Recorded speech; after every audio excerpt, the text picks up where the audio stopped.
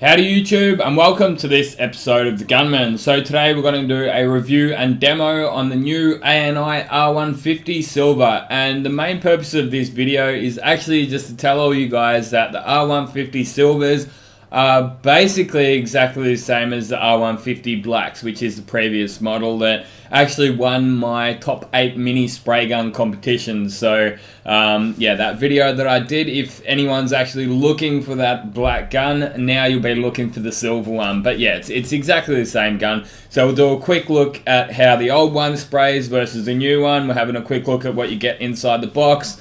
I like to run the ANi cheater valves slash gauges, otherwise known as a regulator, but they don't really regulate anything. They will just give you a reading of your air pressure, which, yeah, as you see, I'm putting on there. They're a nice little cheap gauge, but they do perform quite well. Again, these actually won number 1 in my regulator review, so yeah, you won't beat them for the price. They're around $30 a pop, so you know, when you're looking at some of like the SATA Jet and the DeVilbises, they're like around the $100 mark. I think you might even go like $120, $130 for the SATAs, and around 80 for the DeVilbis ones. So yeah, these things do last as well, those cheater valves. But the gun itself, yep, as you can see, it's a pretty basic gun, but it's a good build quality. They're made in Italy, so you know, it's not just cheap Chinese knockoff or anything like that. They are an original design from ANi, so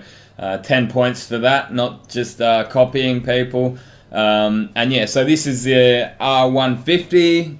Quick look at how it's going to be spraying the base coat. First, when I did get these R150 Silvers instead of the Blacks, I felt as if the fan was a little bit smaller, but that was, I think now, looking back, because I was using the 1.0 mil. Most of the time, I'll be using a 2 mil on this gun here. This is a 2 mil, and I think I was just actually noticing that it was putting out less paint in the 1 mil. So for spot repairs and stuff like this in a workshop environment, I'd probably say 1.2 mil is where you really want to aim for. However, I do have this 1.0 mil, and I've just been putting fade out thinner through that. So at the end of this video, you will see me using my R150 Silver with the 1.0 mil, but just for a bit of fade out thinner. So this is a 1.2 mil here. I'm just going to be putting a couple of quick coats of clear down, and yeah, nice quick application. I've found these guns do operate better at high pressure. So even, you know, 3 to 4 bar, I know it might sound quite high, but for a minigun, it's not that big of a deal. It's not like using a great deal of paint any more than you will with any other gun, at least, any other minigun. And yeah, it's a great little gun. It's one of those things that, because they're not totally overpriced, you're not like overly precious with them. You can just sort of throw them around. And yeah, they're a great little performer. Bang for your buck, you can't beat them. One thing I would recommend though, if you get one of these, get that big pot, so you can see, like, you'd be forgiven for thinking, hey, he's using like a full-size gun here, but I'm not. It's just a full-size pot. So the other day I painted a set of rims, a set of BMW wheels with these, and it was really handy to have that full-size pot on it.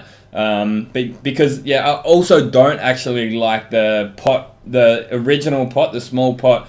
The lid on them real bit clunky and really tight to get on. So for an extra $5, you can get the it's basically the full size pot with a smaller thread to fit into the minigun. So yeah, that's it. Quick 2 coats. This is Standox Standard Clear. Now, as I said earlier, we're going to get the 1.0 mil, and now I just leave AK350 in there, which is my fade out thinner.